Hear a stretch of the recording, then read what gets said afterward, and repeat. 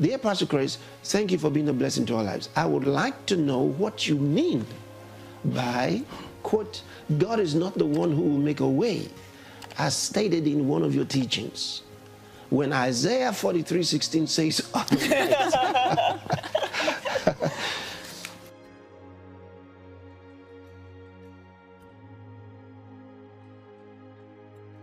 it's in songs in the churches, and it's a beautiful song.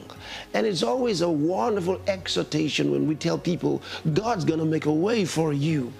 But these are teachings for babes. You got to understand it. These are teachings for babes who have to wait until God makes a way.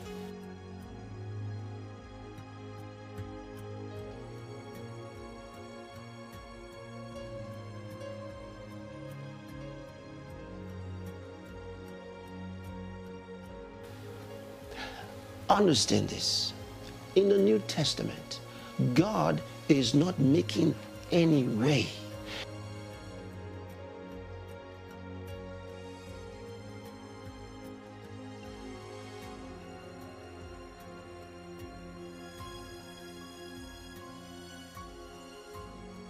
You quoted from Isaiah, which is in the Old Testament.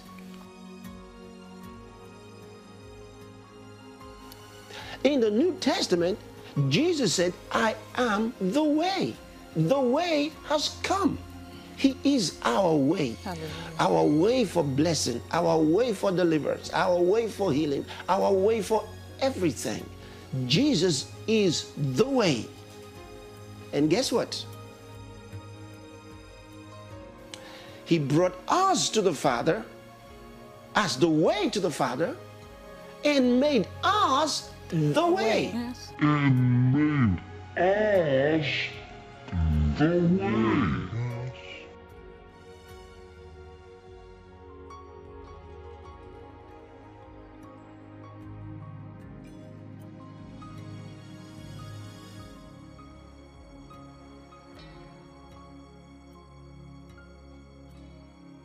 If you study in the book of Acts, the church is called the way. If you study in the book of Acts, the church is called the way.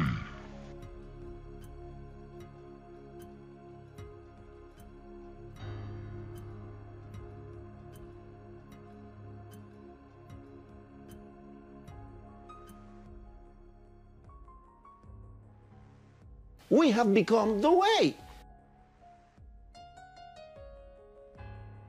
How can the way be ever confused? Why would you be looking for the way when you are the way?